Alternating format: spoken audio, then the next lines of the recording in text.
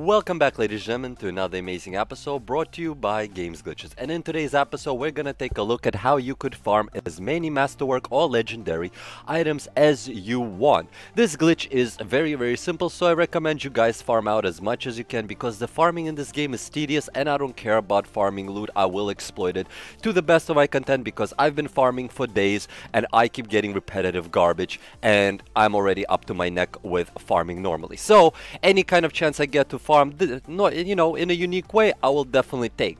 Now, for this glitch to work, all you need to do is very simple.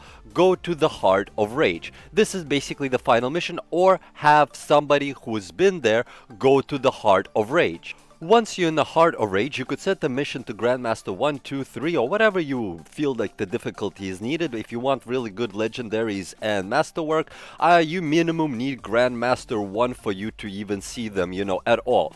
So, once you are in the dungeon and you reach the final boss, you have to kind of clear all the way to the final boss. You have to now stick to the right wall. Right walls, and fly along the right wall as a group. Make sure that you're doing this as a team, or at least reasonably close to each other. Then what you need to do is head for the lava in that area and stand in the lava and die without triggering the boss.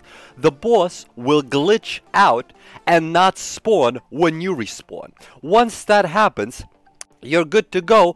What you need to do is now fly back through the tunnel where you just killed the two Furies and open the chest again. Then fly back through the tunnel where the boss is and die in lava. You will respawn, no boss. Again, you would turn around and fly back through the tunnel and the chest will be there. And you can continue farming the loot non-stop by simply flying back and forth and picking up the loot without having to fight the boss. And you could get as many Legendaries or Masterworks as long as you basically stay in that mission and you just simply keep picking them up.